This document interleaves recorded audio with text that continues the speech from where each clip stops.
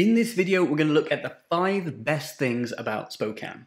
My name's Phil Wells. I'm a real estate agent that's lived in the area for around 3 years now. Because I'm not from here and I'm in an industry where I'm expected to be a local expert, I've made a point of getting out and exploring as much as what I can about this area in the time that I've been here. So let's get on with this video. My first favourite thing about Spokane is the access to nature that we have here. At the very heart of the area is Riverfront Park, which is really the crown jewel of the city. In many people's opinion, the city has spent far too much money on Riverfront Park, but it's undeniably an incredible place. It's an intricate network of walking bridges, trails, art sculptures, and great views that make downtown Spokane one of the coolest downtowns pretty much anywhere. And it really demonstrates the fact that nature is at the very heart of Spokane. Spokane has countless lakes nearby that you can get to and from within the day, where you can fish and enjoy water sports until your heart's content. We also have the Spokane River running right through Spokane, where you can get out and enjoy similar activities as well. Spokane is home to great winter sports in the colder months, and tons of hiking and mountain biking in the warmer months. It also helps that Spokane is a genuinely pretty place. So if you're an outdoorsy person, you can find far worse places to live or to visit than Spokane, Washington. It also rains a lot less here than it does on the west side of the state, which means you can actually get out and enjoy the beauty of nature a lot more of the time.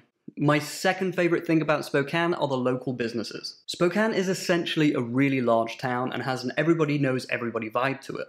In fact, I'm willing to bet there's only 1 or 2 degrees of separation between everyone in the city. Because of this, we do have a pretty strong community vibe and we love all things local, which means we love our local businesses and we support them too. Those businesses respond by providing great experiences, services and products. Relative to its size, Spokane actually has a huge diversity of business. Everything from chocolatiers to shoemakers, distilleries to breweries, bakeries to restaurants. And it's fantastic to see people support local business here rather than just flocking to the chain stores. A great place to see and support these smaller local businesses are the abundance of markets dotted all over the place during the warmer months. For those of you who don't know, I'm originally from the UK and I've lived in around a dozen different cities between the United States and the UK. I've lived in far bigger cities than Spokane, but I've found they often tend to have just the same businesses as everywhere else, and don't really have that local business vibe that Spokane has. It's really great to see that Spokane does things just a little bit differently.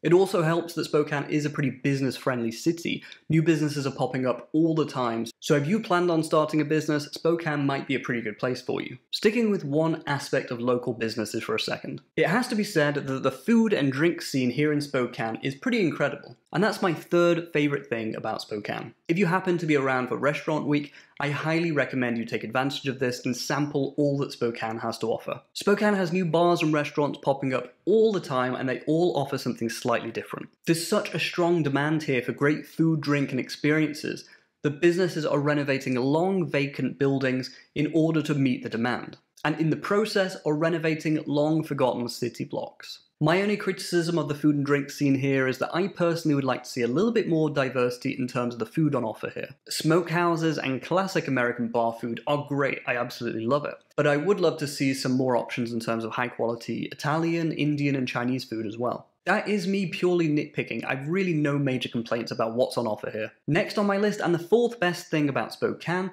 is the cost of living here. Now I know housing in Spokane is next to impossible to find. But if you zoom out and look at the big picture, you can, in theory at least, buy a median-priced home on the national median income. You don't need 6 figures to get by here in Spokane. Just a note on housing, if you are interested, the median home price here in Spokane, March 2022, is $400,000. A lot of people are moving to Spokane for exactly this reason, the low cost of living here. There's no income tax, which is great, and in terms of energy, food, and healthcare costs, the costs are relatively low here in Spokane compared to the rest of the United States. Because of all this, a lot of people are finding that they can thrive here in Spokane rather than just get by comfortably like they were in more expensive cities. Just another note on housing, builders are building like crazy here in Spokane. There's new development in almost every direction.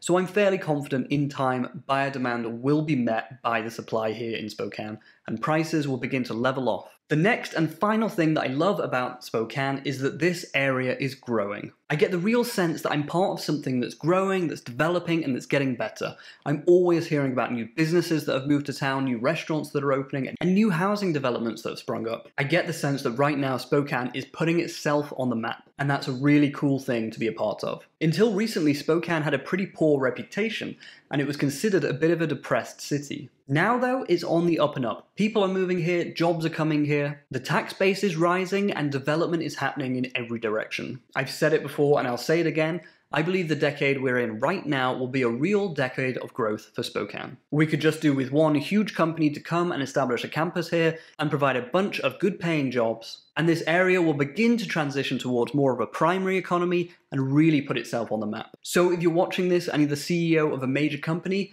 you have my phone number. So those are my 5 favorite things about Spokane. Most are pretty tangible things that you can see, but I wanted to include one bonus item that you can't quite put your finger on. This area is pretty isolated and really has its own vibe and culture. While we're in Washington State, we really don't have much to do with our friends over in King County. Spokane is more a part of what people refer to as the Inland Empire, which is the ecosystem that exists between eastern Washington and North Idaho. I think it's a great place to live and to raise a family. It's not for everyone, and that's okay. That's one of the beauties about this country, is that it's big enough and diverse enough where everyone can find their own slice of heaven. That's it for this video. Please feel free to check out my other video about the worst things about Spokane, so you can get a really good understanding of the area, warts and all. I also publish a monthly Spokane housing market update if you're interested in finding out what's going on there. And if you are looking at buying or selling here in Spokane, I am a real estate agent, so please reach out to me, give me a call, shoot me a text, send me an email, and I'd be honored to work with you. Until the next one, my name is Phil Wells, and thank you for watching.